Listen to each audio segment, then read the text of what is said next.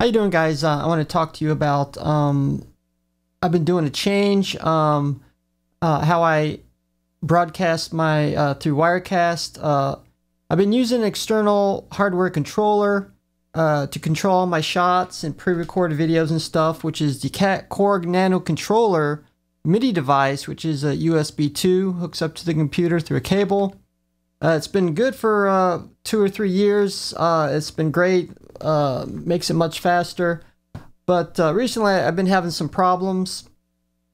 I moved all my Mac computers to Maverick's 10.9 operating system, and I couldn't get it to work at all.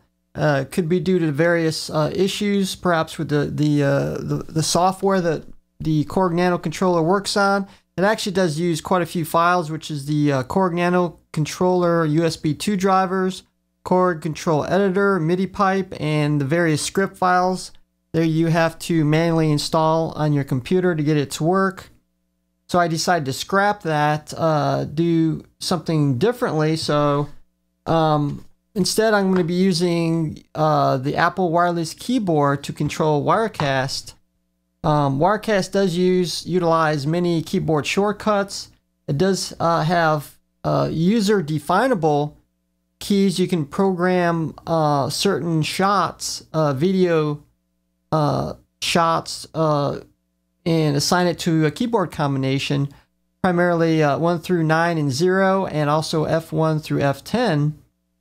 And plus, you don't have to worry about a wire, which does constantly get in the way and get caught on things, gets pulled out, which is bad. So I'm going to show you a little bit how I set it up. Okay, here we are in Wirecast 5, as you can see right now.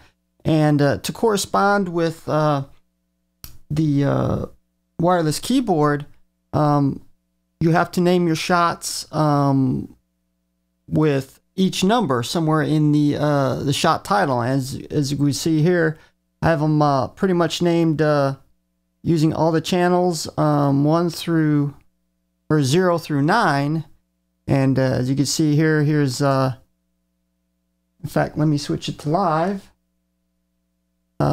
This is named camera 1 right here, camera 2, camera 3, which gives you the double shot, and these are the ones, pretty much the same ones I use for the Tech Webcast, but obviously I'm going to use a different lower third right here, and then obviously the intro, outro videos, and so forth.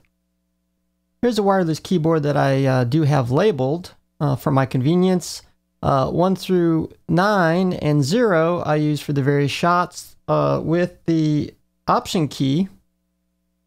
And then using the command key I use for the letters such as broadcast, record, auto shot, and preview.